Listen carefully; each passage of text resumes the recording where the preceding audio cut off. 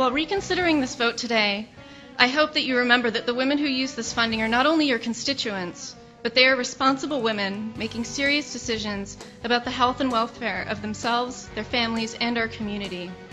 They deserve the same respect that you would give your own wives, mothers, daughters, and sisters.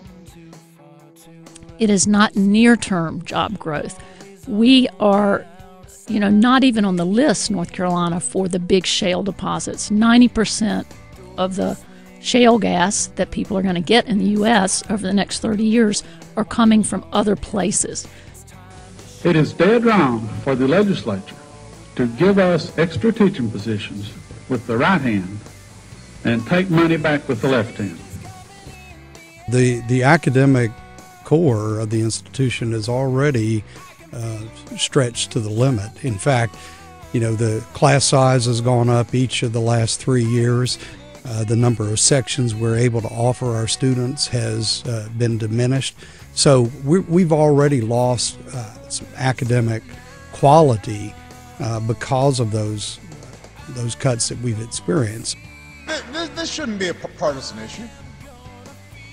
And yet the Republicans who run Congress right now have not yet said whether or not they'll stop your rates from doubling. We're 2 months away.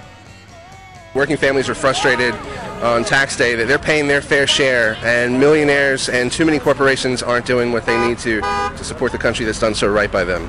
We want politicians to start paying attention to what matters. That's investments in jobs, that's investments in public education, that's taking care of the middle class, because the middle class made this country great. And again, this is another example of an area where I think our state General Assembly has overreached and sort of thrown the state into a culture war where it runs counter to the main goal of what I think they ran on in 2010, which was creating jobs.